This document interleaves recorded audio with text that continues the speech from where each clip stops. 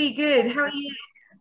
I'm just going to set the recording going so that we can capture the conversation. So, the closing event, you're the only people here at the minute. We had a digital dinner last night, and quite a few people came to digital dinner. So maybe they're not coming to both because we kind of chatted about some of the same stuff. So I don't know. It might be an intimate gathering this evening. That's all right. I feel like I missed everything else because I was in the midst of traveling and everything that I had to be here tonight. Where have you been traveling, Adina? I actually had an exhibition in Italy, in Sorrento. So we traveled from Bosnia to Italy. We drove for like 30 hours. It was beautiful. And then right now I'm on the coast of Croatia, on the Adriatic coast of Croatia with some friends and a glass of wine. Very nice. Croatia's beautiful. It is. So we've been on the road a lot. I feel like maybe I'm wrong, but I feel like this Corona thing is starting to die down and we're starting to get back to some kind of sense of normalcy. I don't know what the situation is in Spain right now, but we're traveling again, so that's good. In the mainland, the cases are increasing in Spain and also in the UK. But here in Lanzarote, we're relatively safe, touch wood. At the minute, we have very few cases and there's not been a big uptick yet due to the start of the summer holidays, which some of the other islands have felt. So Tenerife, for example, is in level 4, which is our top tier before a total lockdown, whereas we're in level 1, which is like pretty much nothing. Like there's nothing lower than that at the minute. So we're very lucky. We feel very safe. But I'm actually about to do some traveling myself to countries which will no doubt have a totally different kind of landscape. So yeah, I'm feeling a bit anxious about it actually, about traveling. Were you anxious to go, Adina? When I was in Italy, they still have pretty serious restrictions on wearing masks and things, and pretty serious restrictions.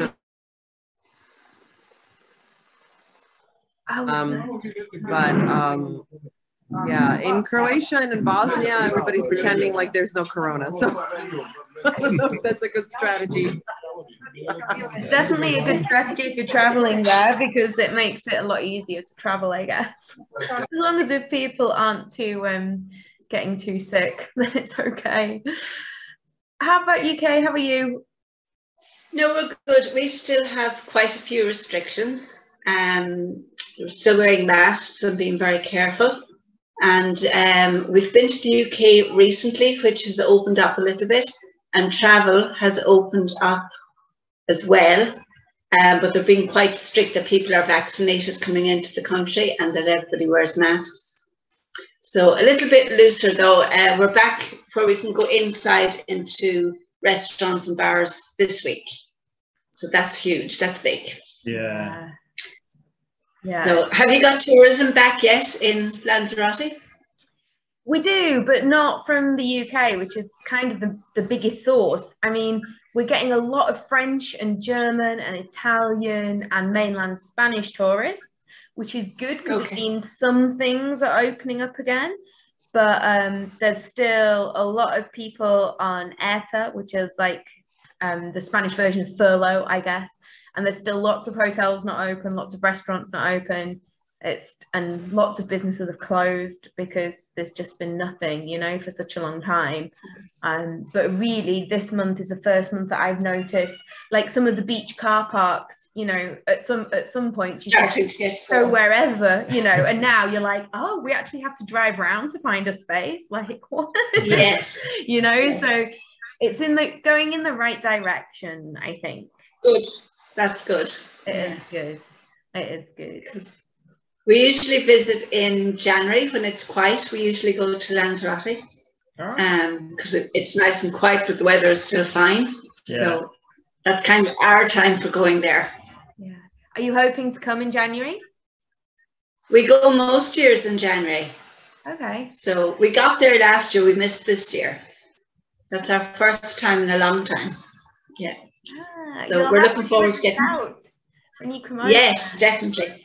But we're looking forward now to getting back to going again and being able to travel. So we're looking forward to that. It'll be lovely. Yeah.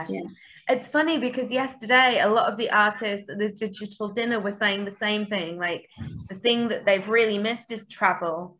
And it seems really common amongst artists, this kind of like, it's almost like a need, you know, to kind of get about and see other countries and different experiences. I think it's quite a common thing. Yeah. So you've been very busy for the last month. Yeah. Yeah. Just a little bit. No rest for the wicked. No rest for the wicked. You must have been very bad somewhere along the line. It's not even just been the last month. It's been what, the last. The build up to it as well. Yeah, actually, the last month has been quieter than like June. May and June were really, really hectic. June in particular, because I had some commission work in the UK that I had to go back for. And so it made it really, really, the time was really, really tight. Yeah, in June, it was really stressful. So after that, this month has felt quite nice, actually, but it has still been pretty busy. You know, we've had events most days. We've been down at the physical exhibition on a Saturday, invigilating there. And obviously emailing, promoting, doing the interviews to us, doing the participation projects. Yeah, there's a lot of stuff going on, you know. But it's fun. It's fun, right? I know, but you can take your foot off the pedal now and relax a little bit. Yeah, a little. A little bit. We've got the catalogue. Yeah, we've got the catalogue to get finished off and published.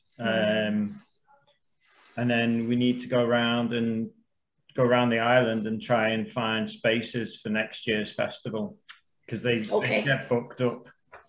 Yeah, they get booked up about a year in advance. So we try, as soon as one festival is finished, we try and book the space for next year.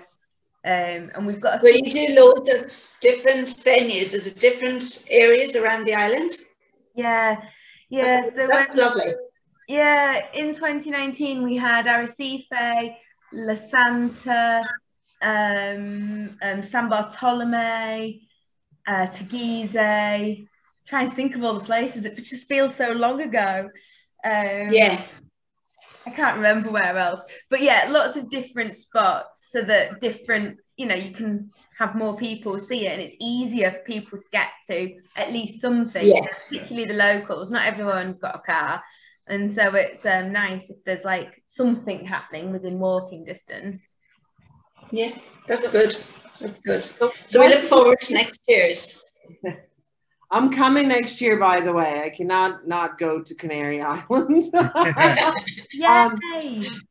But what do you think is the biggest difference? I mean, aside from the obvious in doing a physical festival and doing a digital festival, are there any advantages to this digital? I ask you because I also do, besides my, you know, doing the artwork, I also organize events sometimes. And I see that there's a difference obviously between physical and digital events, but sometimes there's some advantages to the digital online events that we didn't have before. And how do you think, I mean, what are the major differences for you at this point now that it's all kind of ended?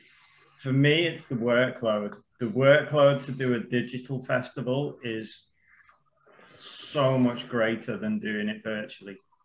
Really? Yeah. Just kind of. No, more than physically, you mean? Which one's harder? Virtually is harder. Yeah. You said virtually is harder than virtual. Did I? Yeah. Yeah. The virtual one is so much harder. Just trying to get all the artworks together, get all the information together, then like kind of getting it uploaded. And we have quite bad. I mean, it's good for where we are on the island, but we have quite bad internet connection. The best that we can have for where we live, but it's hideously slow. So to do like an upload of, say, one of the recorded events, it takes a full 24 hours and that takes out our internet for 24 hours. So if we have events back to back, like 2 days running, then we don't have time to upload one video before the next one. So then you have like a backlog, a backlog of uploads. But also getting the images and the videos uploaded ready for the launch date. Because you don't want to put the open call out kind of too far in advance.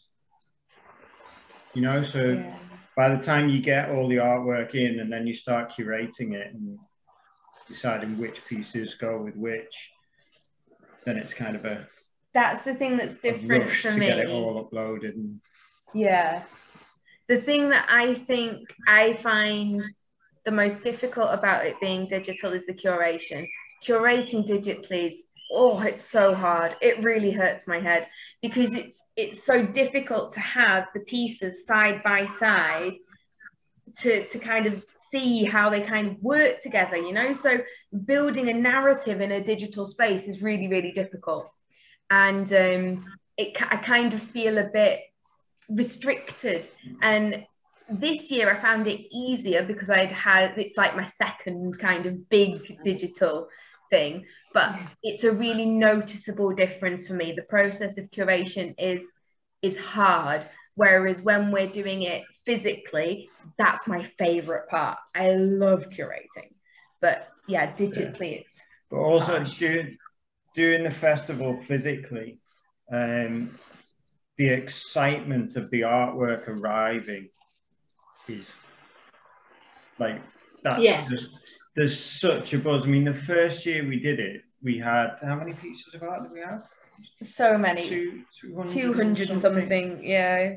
And just like, so every day the post lady's turning up with like a big stack of things, and she's like, you know, she's coming up all excited, and she was as excited as us.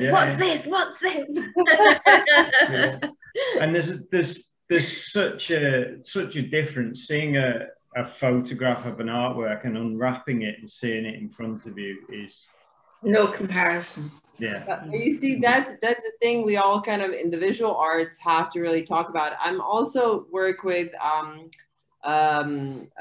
World Citizen Artists organization. It's in London. And they work with musicians and with visual artists. And it seems like Corona has been easier for musicians because they get together, they play some music and they put it online and it's fine. Yeah. But I feel like we still lack the really proper way of presenting visual art digitally because, you know, virtual shows, I mean, is there a format that we can come up with that will present visual art in a better way? Because I feel like, you know, there's certain things that this pandemic will leave us with, and online things I feel like will stay to some extent. Yeah.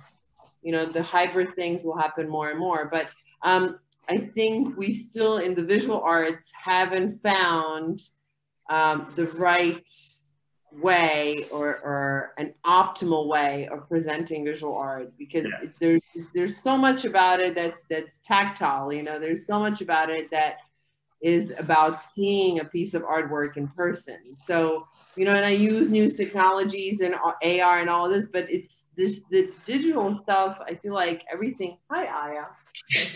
Aya, wait. Hi, Aya. Hi, what do you need, sweetie?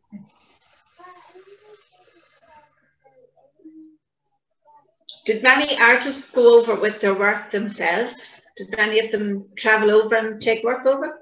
Yeah, the first year they did. We had artists from all over, from Canada and Iceland and the UK, Germany, Spain.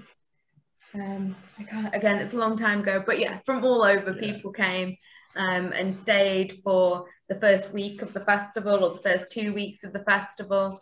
And so we had quite a kind of packed couple of weeks when all the artists were there. And it had quite a nice vibe. A lot of them stayed in the same place and they shared cars together and went to see things together. You know, it was, it kind of really developed a sense of community, which is missing. So that's kind of, you try and cultivate it through events like this, but it's actually really difficult. And in a way, I'm kind of always happier at the events that we do online when there's less people, because as soon as there's lots of people, it actually becomes almost impossible without breaking out into smaller groups to do anything kind of meaningful, you know. It's really difficult. Whereas but it worked very well. It worked very well. Yeah, it did. It was good. Yeah, it was a great experience. I think as well, there's definitely a, excuse me. I have one of those, guys.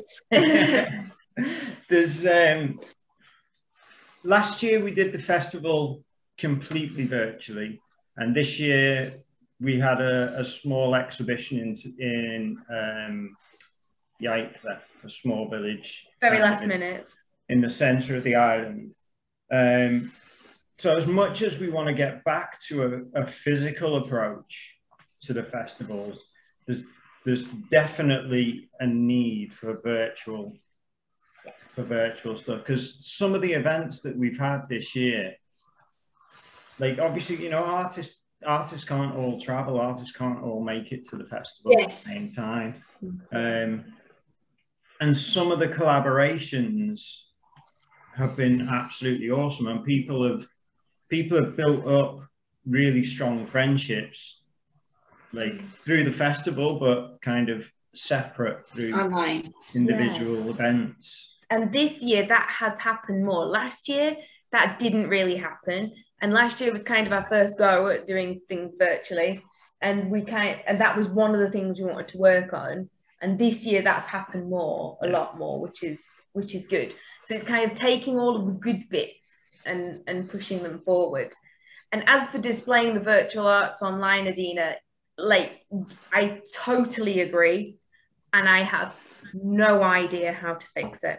I really don't, because it's that sense of, there's something about being in front of a piece of work that feeds an emotional response in the body, that when there's a screen there, it doesn't work. It's not the same. And I don't know how to get over that or get around it. I don't think there is a way to get around it. I don't think, like, no matter how much money you throw at technology in that kind of sense, I don't think there's any way to get around that, because seeing the actual piece, seeing the scale of the piece in front of you, seeing the texture, you know, there's... You know, there is, I mean, I think VR is going to be helpful in that, but especially because VR is turning into devices that are, you know, self-sustainable, and you no longer need a really powerful desktop and sensors, and a guy who knows how to turn on the desktop and turn on the sensors. So I've now, everything I design, and all the installations I design them in VR. And I feel like that technology might go into the direction where you will be able to go to an exhibition in VR and see those things in person, because it's hyper realism. It's not even realistic, it's hyper real. And you do get a sense, I mean, the VR messes with your brain in a way that you feel like you're flying, even though you know that your feet are on the ground, you know. So it does have the ability to, but that will mean a whole new step. You know, it's kind of like with the electric cars. You know, we all need to have it, and we all need to know how to use the technology, and we all need to be able to approach it and stuff like that. So I feel like that's going to be a new level. But I think you're right at what you said. You know, I see a lot of these conferences and a lot of talks, and I've done them a lot of online. And last year, I actually never stopped working in Corona. I've actually worked even more, because now I can be in the United States and in Slovenia and in Indonesia all in one day. I mean, before I would cancel one of those things, and I would have to take 4 days if I want to give a 20-minute speech in Prague. You know? You know, my eye opener was, because I also teach visual intelligence to MBAs in Slovenia, and the dean said to me, "You really need to be at this conference in the States." And I said, "But oh my God, that's the same day I'm teaching at your school." She goes, "Well, you do have a lunch break, don't you?" That's brilliant. So I was like teaching in Slovenia in the early afternoon. For my lunch break, I gave a speech in United States, and then I went back to Slovenia. But so that does have its advantages, but it's just not the same. But at the same time, I feel like the digital cannot go without the physical, and the physical will also no longer to be able to go without the digital, you know? Yeah. I feel like one will have to coincide with the other. But what I found is, and this is an experience I would like to share with you, I give speeches at a conference in Prague for now 3 or 4 years. And they have in the virtual, in the online conferences really made a whole new level, because they give, they make all the speakers do like go through a training. So all the speakers have to get together on Zoom, and they have a woman who is a specialist in online speeches or presentations or whatever. So she takes us through, and they actually, in 2020, she just gave us kind of inputs. And then in 2021, she gave us a whole like guide of how to do it online. Like, and she went like, you have a 20-minute keynote, and the first 5 minutes you do this, and the next 5 minutes you do this, and the next 5 minutes you do that. So they, for their conference, they really formatted very specifically each speaker, you know, because before when you have speakers, it's always a question, how are they with public appearances, you know, and how are they with public speeches, and how they're with the stage and with the mic and all of this. Yeah. But now it's a whole new thing. How are they with the screen, and how are they with trying to get, you know, people animated? Because you're right, you do have a problem when there's too many people on Zoom. It's just chaos. So they ended up, and this is a wonderful thing they did. They do this, they make this practice that's mandatory. When you're done speaking, you have to give the word to the next person, and you have to say, like, for instance, okay, and now, Kay, what do you think? So you cannot finish speaking without calling out the next person. Yeah. So there's no more like, hey, what does everybody think about this? And then nobody says anything. Yeah, you know? or everybody answers Or everyone, at the same time. everyone talks at once, and you're like, what? So they make this, and you know, I've stolen this idea, used it, and they make this thing which is wonderful. Like, when you cannot finish speaking until you give the word to the next person, and it can be anybody, you know. And then the next person will keep speaking, and then it will give kind of the torch to the next person, and it works really well. Everybody gets involved, you know. That's a good tip. I've written it down. Okay. I've written it But down. I feel like we're all in the, you know, we're all in the same pot, you know. We're all in the same problem. So I feel like, you know, sharing these experiences and trying to figure out and learning from each other, and trying to figure out whatever worked well for you, you know, to kind of that knowledge is the only way we're going to move forward, you know. Yeah. It was really interesting seeing in the exhibition that we had, the physical exhibition this year. It was interesting seeing people and how they reacted and interacted with the 2 virtual pieces that we had. Yours was kind of as you entered into the gallery. And that was really good, wasn't it? Yeah, well, we had for yours, because there's quite a lot of content, so we had a tripod set up with a device, and we had it running so that people could see, and we could say, so download this app. When you've downloaded it, click on the birds, do this, do that, so that people could really engage with it. Because otherwise, I felt like it would probably be a bit superficial, and people would just be like, oh, it kind of looks like this, great, and they wouldn't really know, you know. So so that worked really well. The other VRPs didn't work as well because it was difficult. It didn't download on everybody's phone. Some things worked, some things didn't. And people. Can I just tell you one funny thing you're gonna laugh at? That app I cannot download on my phone. Like, the programmer sent it to me, and when she sent it to me, my phone decided it's gonna update itself. So it just updated, or my pocket updated it or something, and it will not play any AR. No matter what. So I have sent you an app that I have no idea if it works or not. I mean, It works really well. It works really well. Ramona said, the woman who programmed it, she was like, it works. I'm like, it doesn't work on it's a Samsung Galaxy. And she's like, did you update it by any chance? I'm like, no, it updated itself. Funny. But, did you have experience of things online, Kay, throughout the pandemic? What's your experience been? We've had a couple of online exhibitions. There was a good one in Bar and the Loon Gallery in Athlone. So I was involved with both of them. The Bar Festival happens every year. So a bit like you, they're holding part visual and doing it online as well. I think the visual kind of puts more of an atmosphere into the town.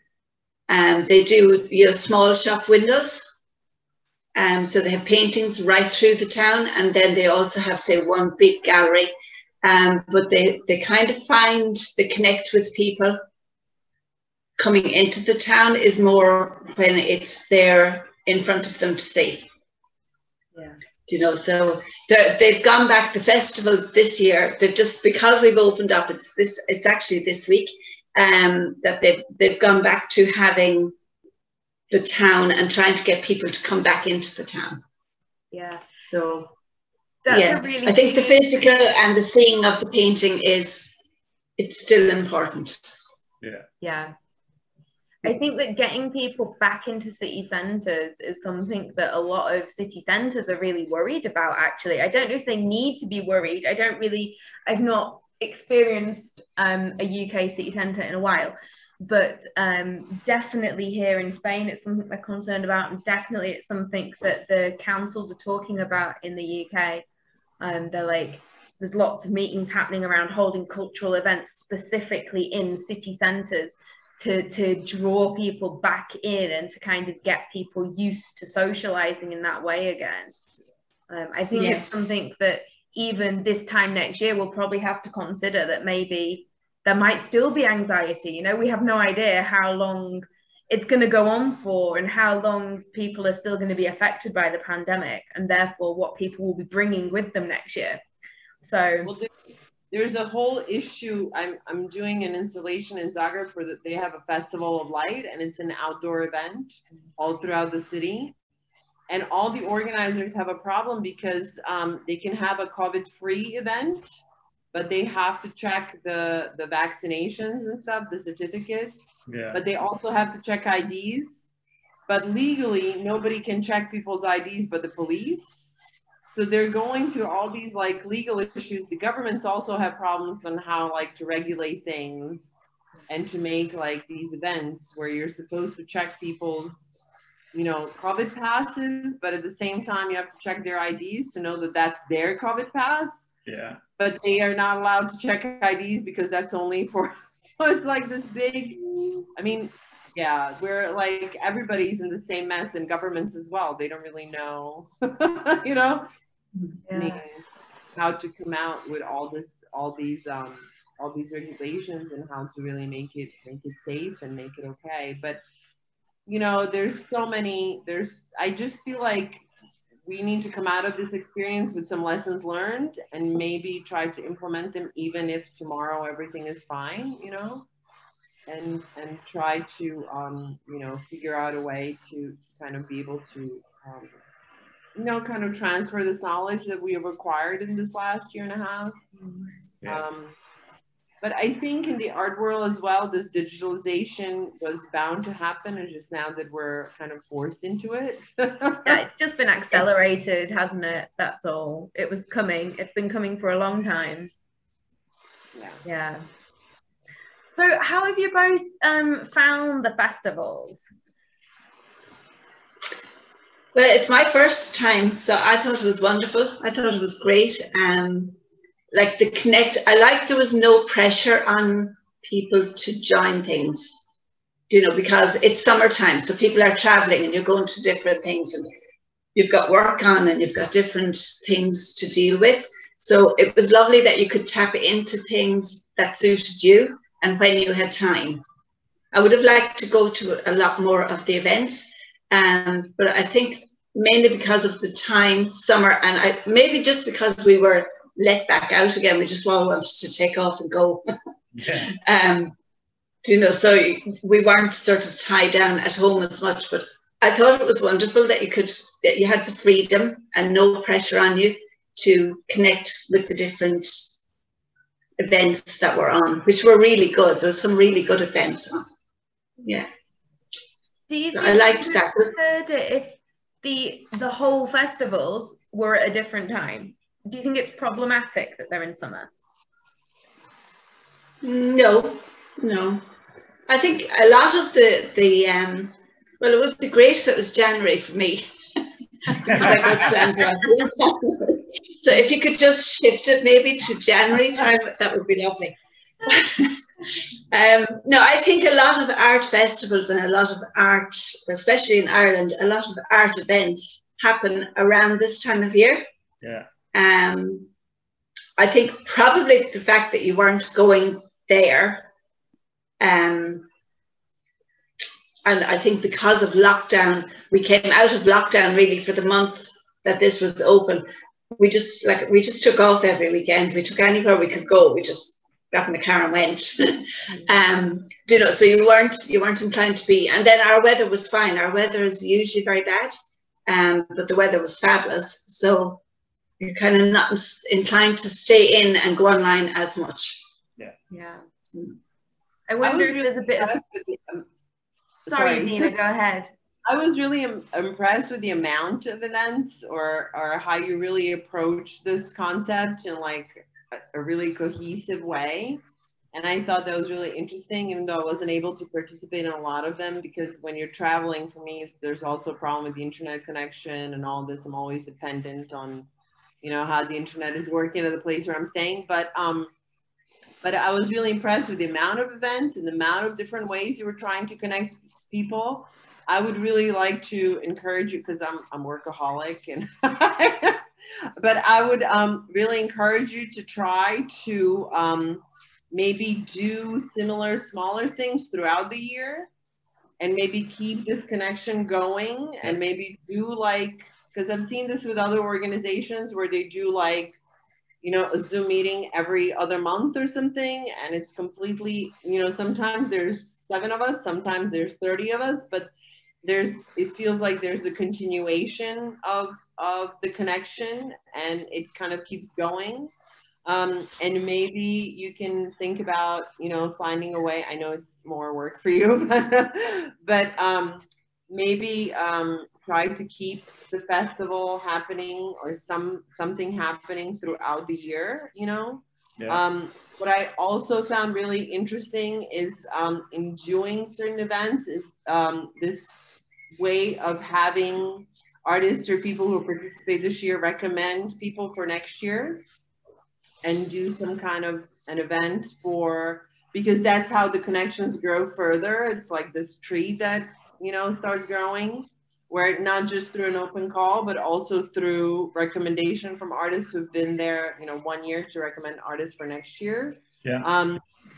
So, you know, that's kind of how the networking kind of spreads, because if I'm involved in something I really think is amazing, I also want to try to get people I know involved. And, you know, it's a good way of, you know, expanding the network in a way. So I don't know if that's something you want to do, but it's definitely an interesting way of keeping things, you know, happening. Yeah. The first year, that was when we finished the festival, that was exactly what we said, wasn't it? We were like, oh, we need to make a plan to do kind of smaller events. Yeah. We started planning it, and then we were going to do something around Easter before the next one as like a kind of introduction to the next one. And we thought, if that goes well, then the next year we'll do, you know, more. But then obviously COVID, so that didn't happen because COVID came before. And then initially we thought we were going to have to cancel the festivals totally, because we couldn't find any online platforms that we could afford to host the amount of people that had applied for the festivals. And it was really, really close to the time, wasn't it? It was like a couple of months before the festivals were due to launch. We found Art Steps, through a gallery that I'm working with in the UK, and they said, oh, it's free, we're putting out all of our collection on it, why don't you try that? And then the online thing happened.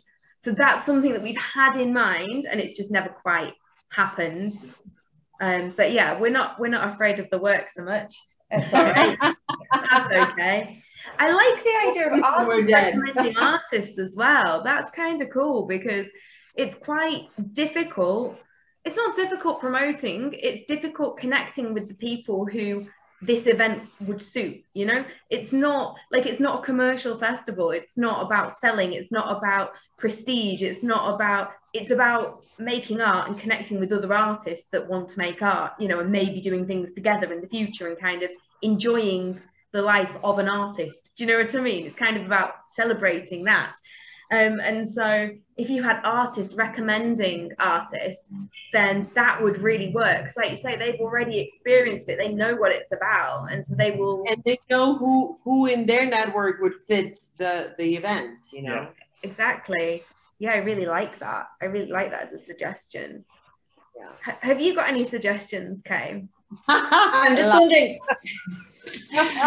just wondering, is it harder for you to cope with with expansion, with way more people joining?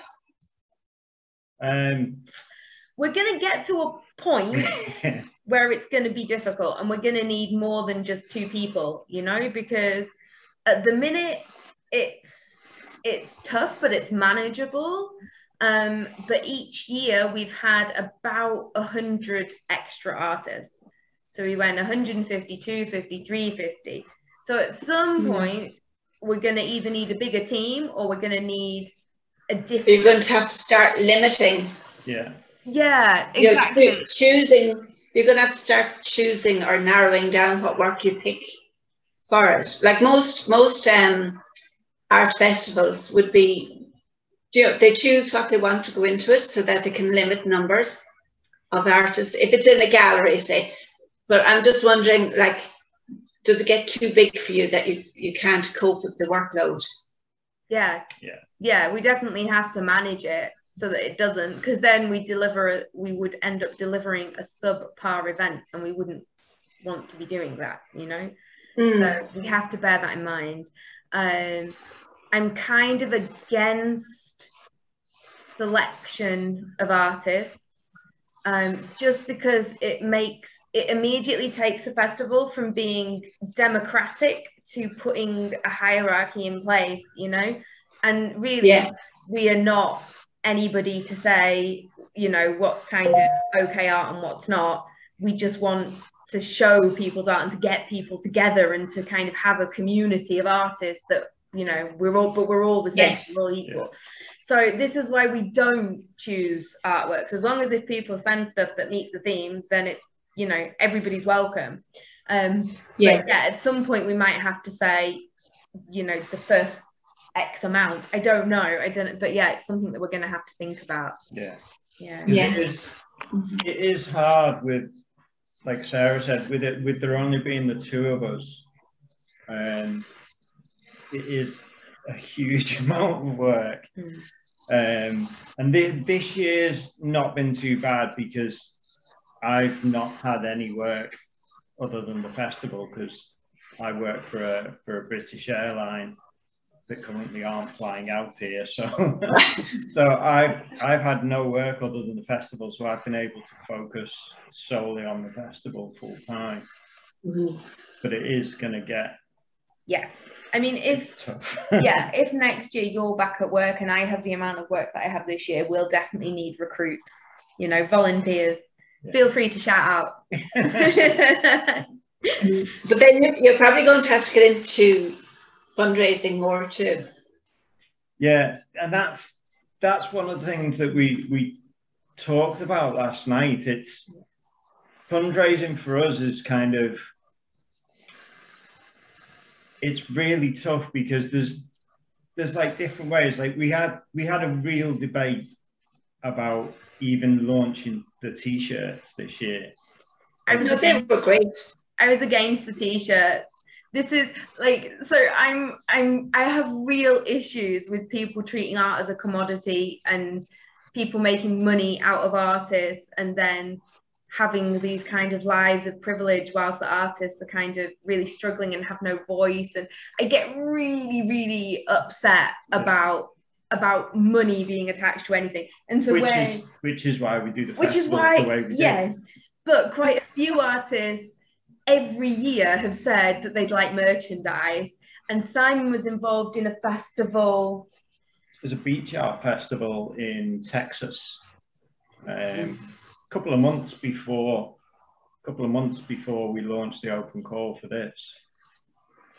And a lot of their artists. They had t-shirts, and loads of the artists had t-shirts.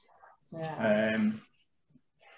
And it was the same kind of thing. I spoke to the organizers, and they said, well, you know, we don't want to be commercial, but we have to get funding in somehow to pay for the stuff that we do. And this year, kind of the money that we've received has gone on like data storage, and you know, just being able to have the extra space on the gallery steps, like just holding all the holding such a large the amount of data, it's and insane. all the pieces of work is Wow. But again, we got good feedback. We got good feedback. Yes. So and this was again, it wasn't forced on anybody. It was a personal choice whether you bought, you know, which is nice as well. If you could afford it, you bought it. If you didn't, there was no pressure on somebody. So I don't see anything wrong with pushing, you know. Yeah, it's just that way. It wasn't pushy. It was up to the person themselves. Yeah, I get that. I just also know that there are people who wouldn't be able to afford a t-shirt, you know, and they might, for example, they might save up and save up and save up and come next year, and then every other artist that's in Lanzarote has a t-shirt and they don't, you know. I mean, I would just give them one, but it's that kind of, it just have stickers that they can put in their t-shirt if they don't have one. Yeah, but this is the kind of thing that, you know, it's great to talk about and hear what other people think about it. And what do you think about the commercial side of it, Adina? What do you think about the merch? And can I just say hello to Catalina and Matt?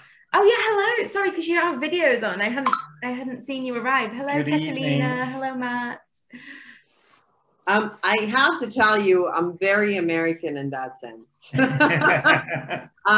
I spent most of my life in United States, and now I'm in Europe, especially because of this project. But I got educated in the United States, and I got totally developed my career in the United States, in a country that doesn't have a Ministry of Culture, where the state does not subsidize art, where art is, you're on the market and that's it. If you can sell, you can be an artist. If you can't sell, forget about it.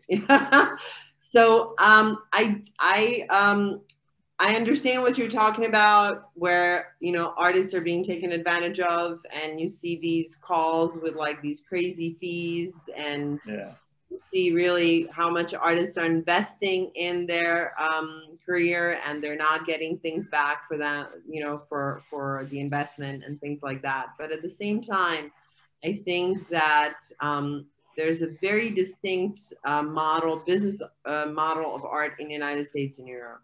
In the United States, it's a very closed scene. I always say we're in a universe of our own, and we spin in it. And honestly, when I was in New York, I did not care about the public. I cared about my curators, my collectors, and my critics, and that's it.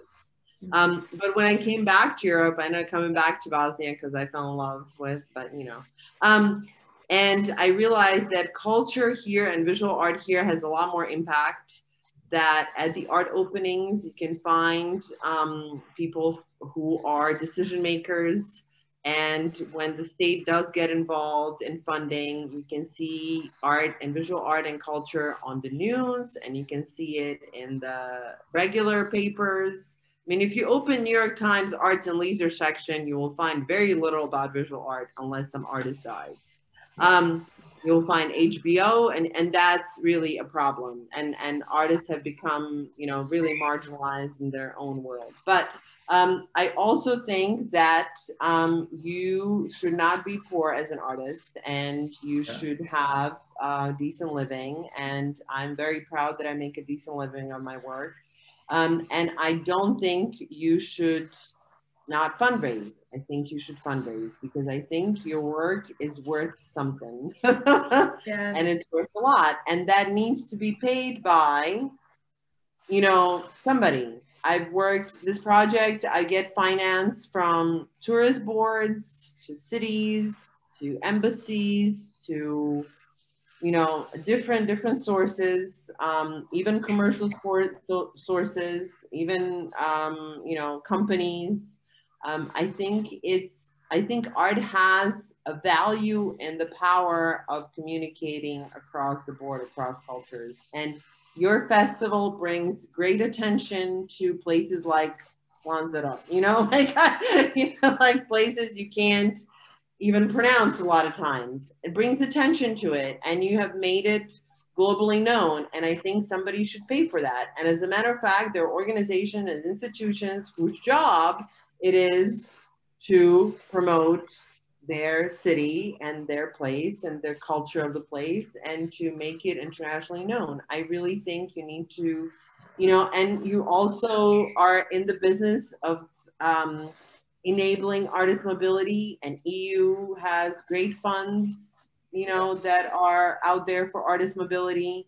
I think you also do a great job at connecting cross-cultural, intercultural dialogue. I know this is really, I mean, as a matter of fact, right now I'm writing a proposal for a project that I have lobbied for the funding, and it is really taking, my brain cells are dying that cannot be regenerated, are dying while I'm writing this project and budgeting and thinking about which indicators of my progress can be measured.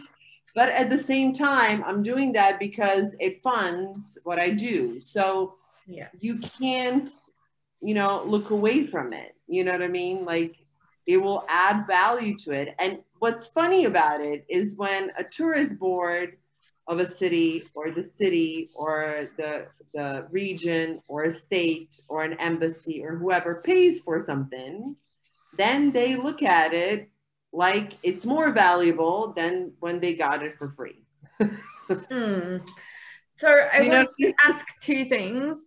The first thing is, how do you make sure that you can stay true to your ethical values when you take funding from commercial boards or government sources that will have their own agendas?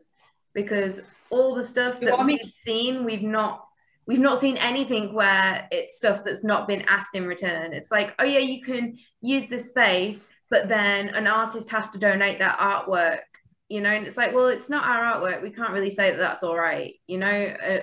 I mean, that's a really small example because, you know, we just take something off our wall and give it to them. but like, there's always something. There's always a pull. There's always like, well, that's fine, but it has to be sponsored by, I don't know, Shell Oil or, do you know what I mean? I'm not even talking about commercial sponsors for projects like this, as much as I'm talking about funding that is really state or some governmental funding. Everybody in New York makes fun of me because they said you've become a government-sponsored artist. You had to leave United States to become a government-sponsored artist, because my project is often funded by U.S. embassies wherever I go. When there's difference between commercial and non-commercial funding. So when you're talking about governmental funding, whether that's EU or embassies or cities or tourist boards or whatever, they expect certain things, which is report writing, and they expect, you know, for you to be able to give them receipts of things.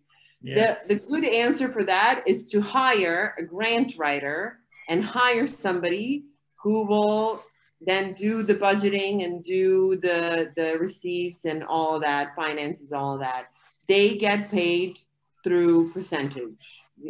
I don't ever pay them in advance. They will get paid from percentage. And their job is to take what you do and put it in a format that these grants want to hear. Yeah. So, you know, which I'm telling you, you're doing such an incredible job that is like, I mean, there's so many grants out there that your project is like made up for, because I've seen the other issue is I've seen so much money go to frivolous things, and I've seen so much money, especially EU money, pay for most ridiculous things. That's so true. It's a shame they're not paying for your festival, you know. I think it's really a shame. When you talk about commercial funding, when you talk about, you know, commercial companies, of course they want to get something for their money, and I understand that. So in that sense, you have to, in advance, you have to know what you're willing to give, and you have to put that in very distinct terms, you know. Yeah. And then you have to measure what you're getting and what you're giving. Is that you know, is it like way off? Yeah. Is it balanced? Because if it's not, then it's a problem. But it can be balanced. It can be balanced. I mean, I told you the story where my sculptures are made in a factory because the owner bought 3 of my pieces before that and didn't ask how much they were. So when he asked for an invoice, I said, how about you shut down your factory? My sculptures are worth you shutting down your factory for 3 days and making sculptures for me. So he shut down the factory for 3 days and they made sculptures for me because I couldn't have made them myself. So that's how it works. I mean, yes, I could have, you know, built him and then taken that money, and then he could have given me some crazy price for, I don't know how much shutting down a factory for 3 days costs. Like, what is that, you know? But, you know, I also evaluate how much I'm getting for what I'm giving, you know, and I've never, ever been involved in a situation, not in art residencies, not anywhere I went, where I had to give something I wasn't willing to give. Yeah. Yeah. Yeah, because that's the thing, isn't it? I just want to shout out to Catalina. I don't know if you're in a place where you can turn on your microphone and talk to us, but I really appreciate your comment. If you don't have the chat up, Catalina's just put, I have loved everything you have done, which is really lovely to hear. So yeah, I'm here. I have to say, I actually started my own little public art exhibit here in New Jersey, across the river from Manhattan, and it's a one-woman show, and I do what I can. But art here is so hard, and I have to say, like, everybody, you guys are all about like trying to see what else you can do and engage as many people as possible. The art world here is like, this is mine and I'm not going to share. Like, I post open calls and galleries don't share them, you know, arts organizations don't share them, and it's so frustrating. I mean, I've done what I've done with what I have, but can you imagine how much more beautiful everything would be if if people cared? And we're planning on moving to Spain in a year, so I'm going to be coming down to you guys and like hanging out and doing stuff with you. That sounds amazing. Whereabouts are you moving to? We're Madrid. Okay, a short little flight. That's not bad at all. Yeah, it is. It's really frustrating when there are kind of blocks if you're trying to work with people. It's something that my younger brother runs a theatre company, and he's had a lot of issues where he's kind of trying to get the group, lots of the local theatre groups together, working together to do something, you know, like big or amazing or special, or, you know, for charity, or, and yeah, he meets a lot of these kind of blocks where it's like, actually, no, I'm not going to share that, I'm not interested in that, and I'm going to kind of badmouth everything that you're doing. So yeah, I feel you. difficult, really difficult, Catalina. Hi, Nicole. Hi, good evening. Hi, thanks for joining us. Where are you calling from? I'm in Faversham in Kent, in England. Faversham. Where are you calling from? It's like a game show. Hi. Thank you for joining us. It's good to be taking part. Yay. We were just talking. Sorry, I'm talking a lot. You do a little recap. Yeah, we were just talking about. We were discussing how we can kind of progress the festivals further, because at the moment the festivals are run by just the two of us, and everything is done by just the two of us, with zero budget and done in our free time, and we want to try and keep it that way, but it's getting more successful every year, and so we're. I mean, we don't want to sound miserable. We're happy that it's successful. It's just, you know, it's just this kind of, we were just talking about the kind of ethics of fundraising and how perhaps we could do that in the future. Yeah, one of the issues that we're kind of stuck in at the moment, when you were talking, Adina, about the different funding sources, is with us being British, but in an EU country. So we're EU residents, but we're not EU citizens. And so a lot of the funding pools that we'd looked at, because the plan was to set up studios, that was why we moved here, residential art studios, and that was going to be like the hub of the artist community that would then kind of be part of the festivals. It was all kind of part of it, you know? And we spent literally years, 2 years, in conversations with people at the EU about how it was going to work and what was going to happen. And then the Brexit vote came, and it was like, oh, well, now we're going to have to hold off, and we're going to have to see, like, you know, what happens with the agreement, if anything happens. And so we were waiting and waiting and waiting. And then now that the kind of no deal has been done, it's kind of like, yeah, we can't do anything for you now. So we're kind of in a little bit of a gap, and we can't become Spanish for another 7 years. So we're gonna have to come up with a plan before then. Can you get a local person to join your committee and let them apply for the funding? Yeah, that'd be amazing. It would be really amazing. It would be great. Or even if the other local businesses in all the little villages, like you're bringing tourism into their villages, so can they not sponsor you in some way as well? You know, all the restaurants and everything that do well out of tourism. Yeah. If they just donated to the festival, it would help you. Yeah, it would, for sure. But even with international artists, I think if you approach the embassies where the artists are from, that's the job of the embassies to you know, cross-cultural connection. And the easiest thing for them is to pay a plane ticket for somebody from whatever, Malaysia, to come to the country where they're stationed. Yeah. And they say that doesn't even go under their cultural grants project. That just goes under their travel budget. Yeah. So, and they will just, I mean, that's the easiest thing for them to pay, is for their artists from their country to come to where they're staying. Yeah, the EU, like you said before, the EU Mobility Fund for the European artists, they can access that easily. And I know that there's stuff in Africa, and I know there's stuff in America as well. It's kind of quite accessible for artists in terms of traveling.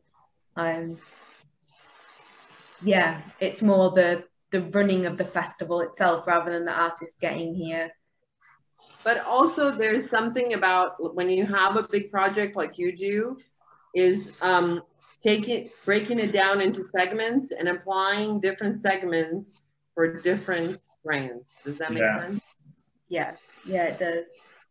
You know, so a bunch of smaller grants really helps, because then you're not dependent on a single donor, and you know, the responsibility, the less they give, the less they expect. Yeah. True. Yeah, we were hoping after the first festival that we did in 2019, our neighbouring island, Fuerteventura, the local government there were really on board with it. And one of our plans was kind of hopefully to expand the festival from, because we started off as Festival d'Arte Lanzarote. And one of the things we were hoping was that we could expand the festival and have kind of a couple of weeks here and then move everything to a different island, have a couple of weeks there and move around, because there's like eight islands in the Canary Islands. So we thought it'd be a great idea to, you know, to move around and to take the art to all the islands and all the communities. And the Fuerteventura government were on board straight away. But again, then COVID struck, so. Nicole, did you want to say something before it looked like you were gonna? No, I'm just intrigued really about how you go about all that, because it's that sort of thing is kind of beyond me really. I sort of admire people like you that set things up and get it happening. It's yeah, I wouldn't know where to start really. We didn't either when we started. The first year that we did the festival, it was kind of a surprise. It was kind of a surprise. If you know the story, forgive me, but basically I have taken part in a similar kind of festival in France that's run by Professor Kenneth Hay, and he said when we moved to Lanzarote, maybe you should have an art festival, because his festival was called La Rock Art Festival, and he was like, you could have Lanzarote Art Festival, it's the same acronym, and then we can like do a twin thing, it'll be great. And they're like, oh yeah, that'll be great. And then it was like, well, I've not seen your open call. Think what's happening? Are you? Oh right, okay, like that's happening now. Okay, great. You know, so we were actually really lucky because we had a bit of a guide. You know, I think without that, it just wouldn't have happened. We'd have had no idea, you know, how to get going. So yeah, so it is largely thanks to him, I would say. Yeah. Largely. Yeah. How have you found the festivals, Nicole? Yeah, I've sort of looked at little bits and pieces. I haven't always had opportunity to sort of take part in everything, but I've tried to keep an eye on it and looked at bits, and it was nice to be involved in like the postcards and the collaboration and that kind of thing. Yeah, it was good. Who was your collaboration artist? I wrote their names down in case they were around. Oh yeah, because you won't know what they look. I love stuff like that. You won't have a clue about who it is. There was Stephen Aban Jr. Okay. And Theo Saucer. Yeah. There was this year. I was really impressed with the collaborate pieces. There was some artists who were kind of really pushed and kind of, you know, like a music artist was given a sculpture, or just the way that the draw happened was really interesting, wasn't it? And some of the works that came out of it, you could tell that people had really had to kind of work through a process to get somewhere. Step out of their environment and kind of push the boundaries. And there was some awesome pieces. Look, Catalina saying it was so hard. Why was it hard, Catalina? I think you know, I'm about to enter my 50s. I've been doing art for 30 years. I think my viewpoint is so defined already. And one thing that's been cool about the pandemic, I think, is I've tried to hit different types of, I've actually done a couple pieces that are not photography. But the piece I got, it was lovely. I loved it. But the aesthetic was so absolutely different from anything that I've ever done, or like, I'm a graphic person. This was very like Japanese inspired, maybe also with like some alien forms in there. Like I'm about lines and graphics. And so it was so, at one point, I think you guys emailed me like, are you sending this or not? And I'm like, shit. I need to figure it out. And that was a trigger for me. I was like, oh, okay, I get it. I can do it. I can do it. Like I went and I like went through my work and I'm like, what can I do? What can I do? And the moment it clicked, it all went through. But just that clicking point was really hard to get to. But I love what came out of it. It's nothing that I would ever have created on my own. And so it was beautiful, but hard. Do you think it was a worthwhile experience, even though it was really difficult?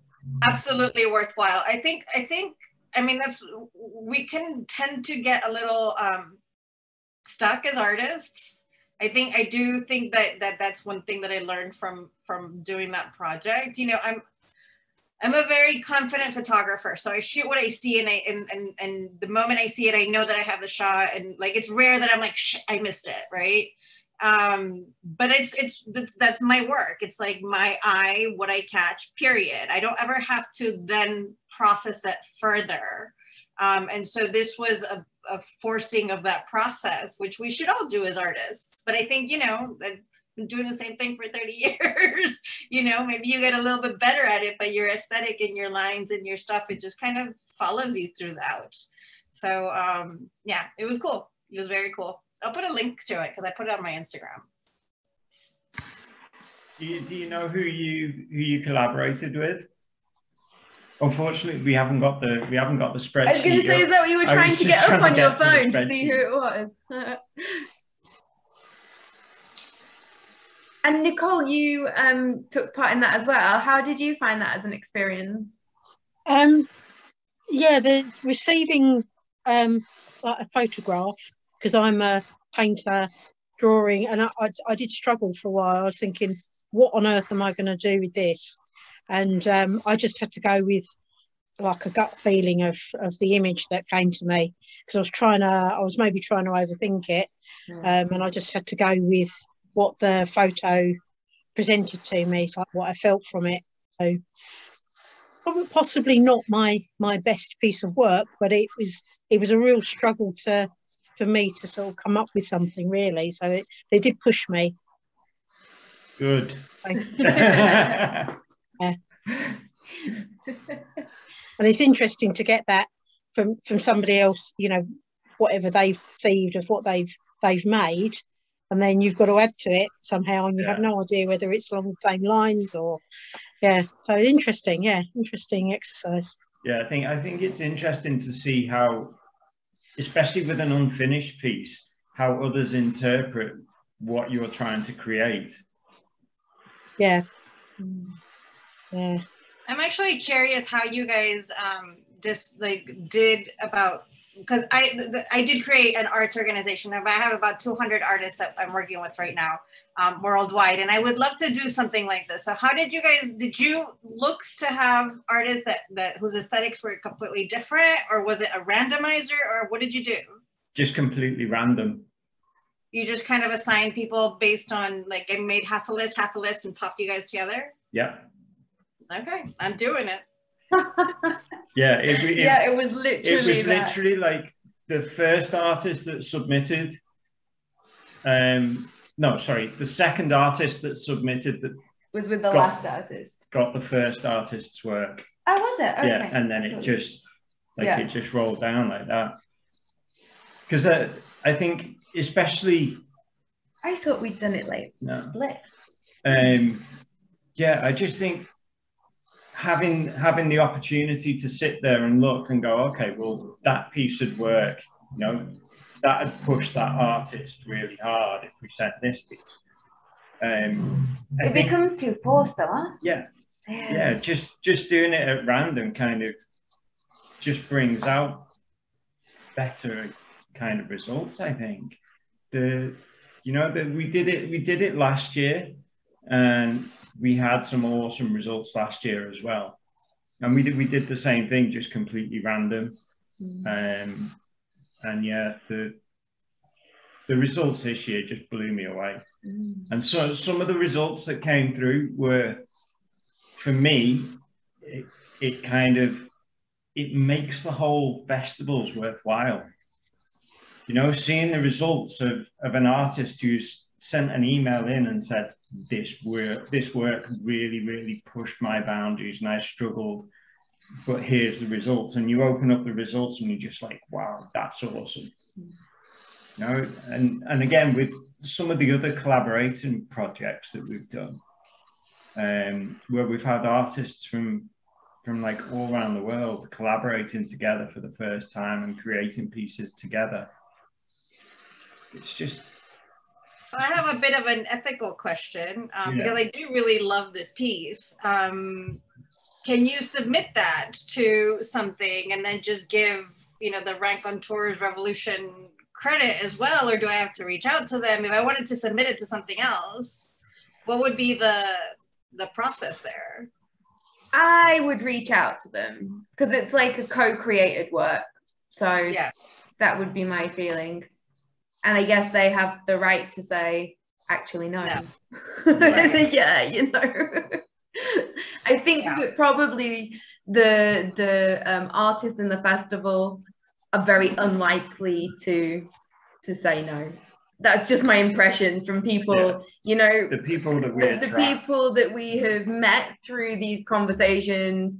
Everybody seems very open and and respectful of each other. So I think that I don't think that would happen, but I would definitely ask. Okay. Yeah.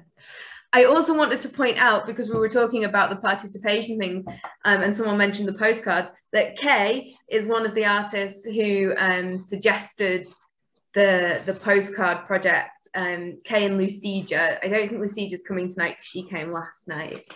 So again, big thank you, Kay. Yeah. It's been a really awesome part of the festival. It really has. I haven't seen that. Is that up somewhere? No, it's not up yet. It will be. Okay. So did you read about it? Do you know what's happened with it? I know I submitted and you guys told me you received it. That's all I know. Okay, so we exhibited them in the gallery that we had here, in the physical gallery. We exhibited all the postcards along with a map pinpointing where all the postcards had come from. You can see that on the YouTube. We did a little walk around of the gallery, so you can see it. Okay. And we exhibited the postcards on like a traditional postcard Ferris wheel that you get in a store. Cool. And then we also left a big pile of blank postcards and some art materials in the gallery and encouraged people that visited to create their own. And so what we've done now that we've taken it down, we've scanned all the postcards in, the fronts and the backs of all the postcards. And we're going to compile them and put them together as a book, including all the ones that were created in the gallery itself. And then next week, the people that have requested a postcard in return, they will be again randomized, and the postcards will be sent out along with a little note to tell you how far that postcard has traveled to get to us and then to get to you. That's very cool. Yeah. So later in the year there'll be a launch for that book, because we're going to publish it digitally, definitely, potentially in print if we can dig out some funding for it. So yeah, and we'll email everybody that was involved and let you know, because it'll be displayed on the website a bit like the multi-page pieces were this year. Did you get many people participating who attended the gallery? Did many people make postcards? Yeah, we've got 2 albums full, actually. Yeah. And I think we put out about 100 postcards, and maybe 3/4 of them are in those albums. There's quite a large amount, and there's quite a large amount of people who send postcards as well. So yeah, it's going to be a chunky book. Yeah, that was again, like with all the events that we've done and all the participation projects that we've done, everything has been suggested by artists. And you know, it's those events that have made the festivals as successful as they are. It's like, it's those events that are bringing people together and getting people to work together. Good evening, Roseanne. I think Roseanne's frozen. She's here.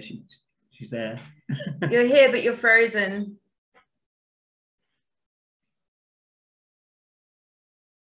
Maybe she's not. Or come back to Roseanne. We'll come back to Roseanne. So as well as events, we also like the theme to come from the artist. So this year's theme came from the artist. Everything that was suggested, we put on an Instagram post, and then people voted. They messaged us, so it was like a secret vote. And then the one that got the most votes is what we went with. So any ideas, any thoughts on, not necessarily a theme, because that's kind of quite a lot to like on the spot come up with, but just kind of what kind of a feeling might we like next year, do you think? I'm going to hand it to Adina. Reconnect. Reconnect, yeah. Reconnect. It's definitely going to be something post-COVID, isn't it? Say that again, Nicole.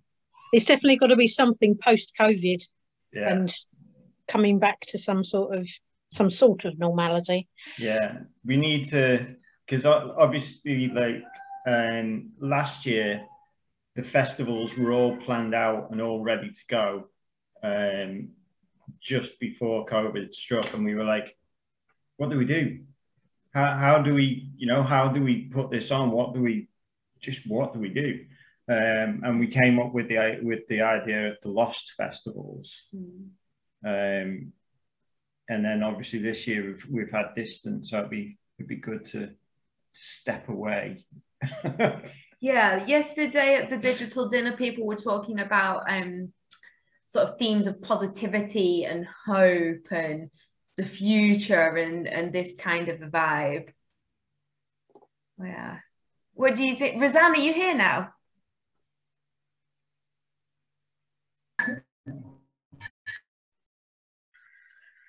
I think, Roseanne, that your internet is playing up for you.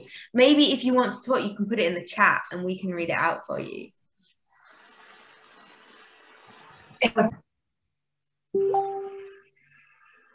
Kay, do you have any thoughts about how the festival could feel next year? Maybe freedom, or something on the line of, you know, that we're able to travel and move again. Freedom. Yeah. You know, or as you say, something positive. You know, because like we've all been locked up so much, so it's kind of nice that we can get out again, or openness or something like that. Yeah. Someone last night suggested breathe. Breathe, yes. Yeah, now we can breathe again. Yeah. Not yet. We're still wearing masks here.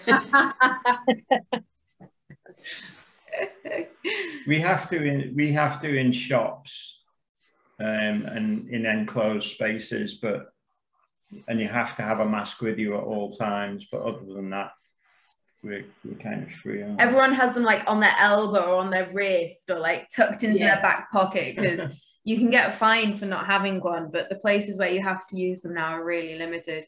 And I mean, here, particularly in summer, everything's outdoors. So the chances of you going indoors, it's like maybe once a week for your supermarket shop. That's it, you know? Yeah. Catalina, have you got any thoughts about the festivals next year? I mean, I like the thought so far. I think that there's going to be a lot of that, where there's a lot of people trying to think of stepping out. And also, I don't know, I don't want to jinx it. Yeah, that's one thing that we kind of, well, we thought about this year, wasn't it? It was, you know, trying to come up with something that everybody else isn't doing. With the whole world kind of experiencing the same thing. Yeah. So the public art organization that I told you guys about, I just celebrated the anniversary. So I did a virtual show similar to using the same platform that you guys used. Okay. It had 3 different rooms. So the first one was paper, because paper is the first year anniversary. Yeah. The second room was Pride, because it was for Pride Month. And then the third one was coming out Pride, and then the third one was coming out of the pandemic. And I think after we had decided that, that's when the variants started coming out, or how scary they were. And so I was just like, you know what? Don't talk about it anymore. Leave it alone. Yeah. Just because we don't know, right? Like we're back to using masks here.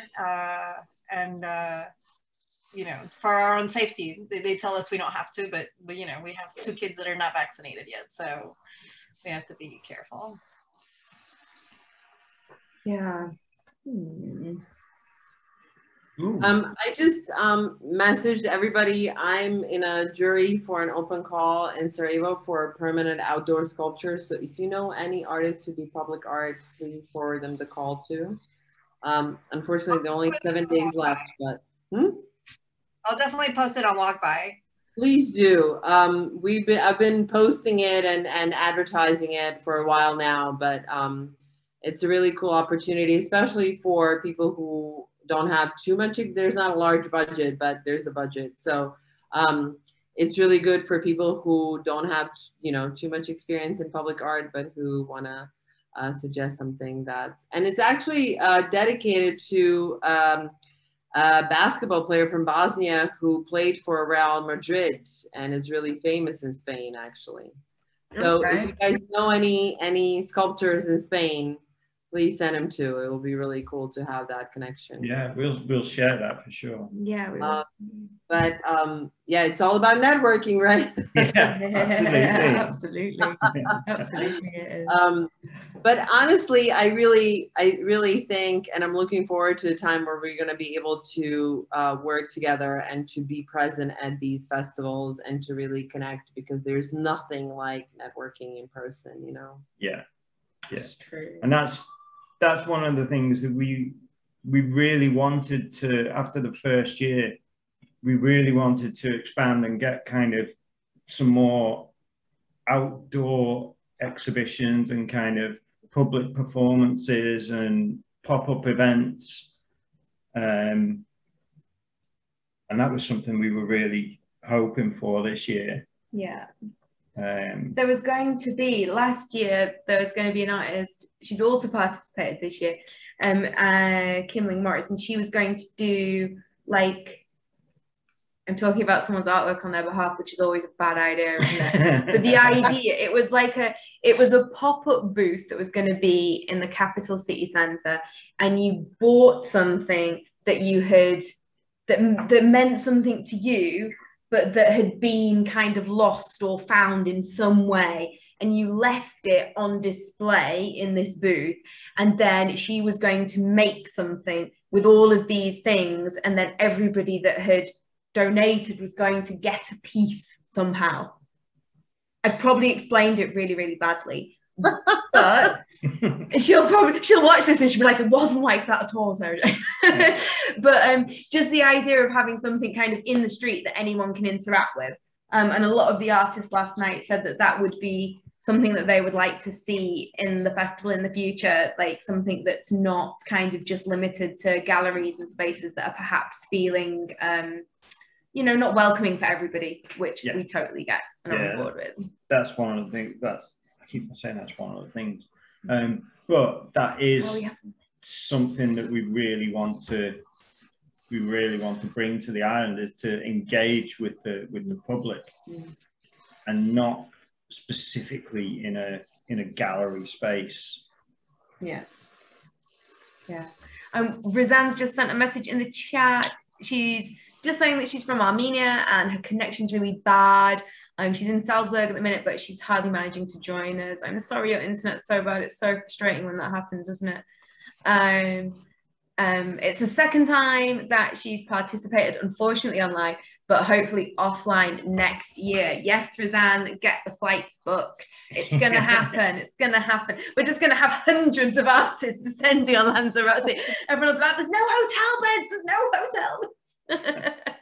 That's the dream. All right? the tourist boards. All the tourist boards and tell them. Yeah. Yes. Yes. Is there anything that anybody would like, just kind of throwing it out there, if anyone has anything they want to add before we kind of wrap up? I don't want to feel anyone to feel like they've been cut short. I just want to say thank you guys, because it was really nice, and for me as somebody who's starting to do something similar, the amount of possibilities were astounding, and I definitely want to follow in some footsteps. So kudos to the two of you, really. And I hope you guys made your what you guys asked for so little funding wise. I hope that you made at least that much, if not a lot more. No, you guys didn't make the limit. No, not yet. That really sucks. I mean, the other American talking. It's like, you need to make your money. Yeah. I'm not American. I live here, but it's, yeah. I mean, the thing is here, like, you don't function if you don't have the funds, right? Yeah. Like you have to take, everything has to be out of pocket. There's no help from anybody. So if I were you, and this is what I did for a specific fundraiser that I did, is, you know, reach out to all the artists. I don't charge submission fees, just like you guys don't. And, you know, $5 goes a really long way, especially with all the artists that submitted. So at the very minimum, just, you know, throw something back. I'd send an email. I did my part though. I put some money in there. Thank you. Thank you very much. Thanks.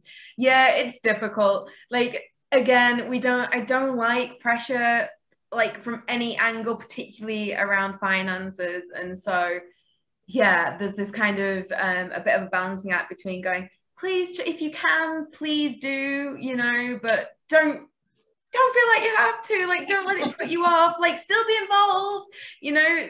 So yeah, maybe I need to be a bit. No, because it's something that, you know, we want to be, we really want to be an inclusive event. Yeah. And if we don't want to put a restriction on it, yeah, so that, you know, if an artist can't afford €2 or €3 or €5 to participate, then, you know. I know it's hard though. It is hard. It is hard. In the closing email, which will go out early next week, there will be a demand. There will be, like, you know, if you've enjoyed the festivals and you feel like you're able, then please donate here. Yeah, I think you should, for sure. Yeah. And thank you for your comments. And also, like, you should hit us up on the email, and we could, like, maybe do more work together. I would love to. I knew you guys were busy. I had thought of doing that. So, like, once this was over, then I would definitely reach out to you guys. That's awesome. Yeah. We'll in the email that we send out in the next few, hopefully in the next few days, we will be kind of asking for some feedback. And if you've got kind of, you know, groups that you work with, or events that you host, or anything like that, then definitely kind of send us the information, and let's build the network bigger. Let's see what we can do together. Together's always better. Yes. That's what I said on my billboard. I took part in, like, Leeds is going to be the European Capital of Culture in 2023. And I went to this meeting, seminar, I don't really know what it's called. It's a city in the UK, sorry. And I went to an online meeting for artists and creative facilitators who might be interested. And they did this like advocation, like, what would you advocate for? Write it on a billboard, and together is better is what I put on my billboard. So I'm always up for working with people.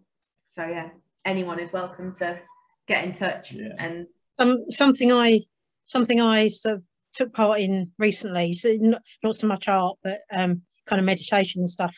And the guy that ran it is like, on your own you go faster on your own, but you go further together. Yeah. Oh, I like that. I like that. But can you write that down? Yeah, I'm writing that down. Faster on your own, but further together. Yes. Apparently it's they're not the exact words, and it's an African philosophy, apparently. Oh, that's really interesting. And actually, kind of slowing down is a bit of a theme at the minute in my creative facilitation work. I don't know if it's across the board, but definitely the museums and galleries that I am working with have been interested in how life has changed during the pandemic and as we're kind of coming maybe through the other side of it. And a lot of new artworks have been made around this kind of slowing down and doing things together, like being more connected, but kind of doing things a little bit slower.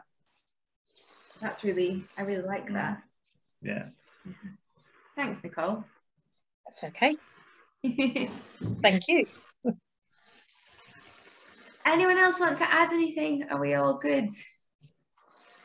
No, just a big thank you to both of you. Yes. Thanks for all your hard work. Thank everyone here for their hard work. Yeah. It's everyone. This is why there's a festival, because we're all here together. Yeah. Thank you all for taking part and being as active as you could be. You know, viewing a video, viewing a gallery, popping into an event. Yeah. There was a message from Matt before about that. We didn't read it out to everyone. I don't know if everyone can see the chat. Hi guys, sorry I have to go, dinner time. I will drop you an email. It's been an amazing festival and spent last night watching videos and going through galleries after last night's Zoom event. It was a great way to spend the evening. Cheers, Matt. Thank you, Matt. Thanks, Matt. Yes, and thank you all for giving your time and energy and thoughts tonight. We really appreciate it. Yeah, giving us a lot to think about. Yeah, you have. We have lots of notes. Lots of notes. But it's been nice to kind of take a bit of a step back and just kind of take a breath and just reflect on, you know, how it's gone, how the events have gone, the different things that have happened throughout the month. Yeah. I can't believe it's been a month. I know. It's gone so fast. And your input's been so valuable this evening, so thank you. Yeah. And do all stay safe. I feel like I need to start saying that again, just in case. And it's not goodbye, it's just farewell for the minute. You'll be hearing emails from us very soon, you know, details of the catalogue and all that kind of stuff, and about the book launch, and yeah, you'll be bored of us in a few months. All right, thank you so much, everybody. Thank you. Bye. Bye. Bye.